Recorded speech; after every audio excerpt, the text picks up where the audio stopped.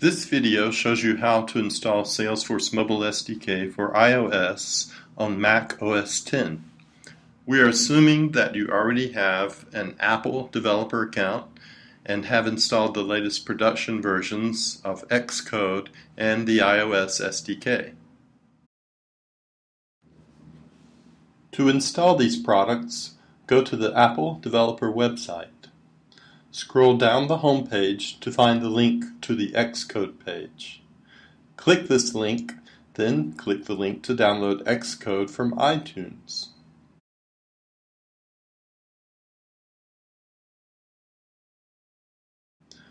Notice that XCode includes the latest iOS SDK, so you don't have to download that separately. On to installing Mobile SDK.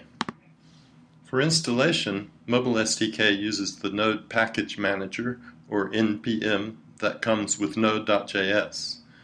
To check whether you've already installed Node.js, open a terminal window and type Node, N-O-D-E.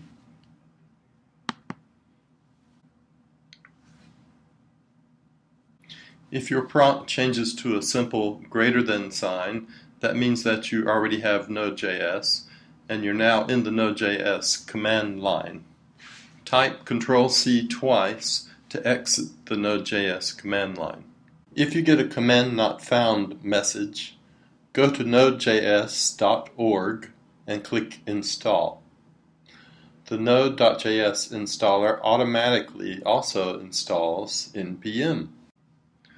Now you're ready for the Mobile SDK installation. In a terminal window, run the NPM installer as a superuser. Type sudo npm install force iOS-g.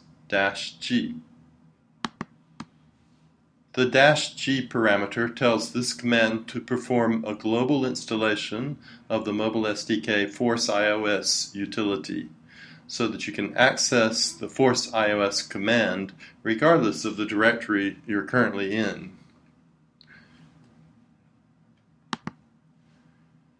You've now installed the Force iOS NPM utility.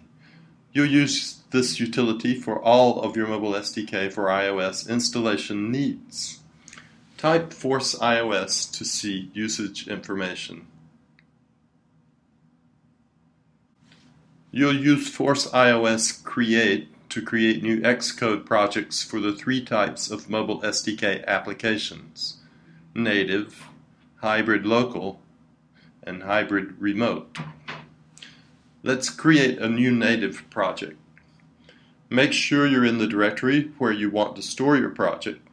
In my case, I'm going to change directories to the development directory. Type Force iOS Create and press Enter. The first prompt asks you for the type of project you want to create. Type native to create a native app. For application name, let's type first iOS. For the output directory, type iOS apps. This is the name for the location where you want your app to be created. If the directory doesn't exist, Force iOS will create it. For the company identifier, let's use com.myapps.ios. For the organization name, MyApps Inc. Connected App ID and Connected App Callback are values from your Salesforce Connected App definition. For now, let's just accept the defaults for these two. In a real app, you'll change these values to the consumer key and callback URI from your connected app before you post the app on the App Store. Okay, so Mobile SDK now creates your new app in the iOS apps first iOS folder. It also copies the entire Mobile SDK for iOS to the iOS apps /Force iOS folder. This folder contains the SDK files that your new project references. Let's open the project in XCode. Choose the iOS simulator that you want to use. Let's choose iPhone Retina 4-inch. To run the project, click Run. Choose the iOS simulator that you want to use. Let's choose iPhone Retina 4-inch. Click Run. Once you see the login screen, your app is loaded and working. Log into your organization and you'll see that the template app retrieves a list of 10 users and populates a table view with them. Study this sample starter code to see how to use the Salesforce Mobile SDK for iOS to process simple REST requests. Congratulations! You've built your first mobile SDK app for iOS. Thank you for watching.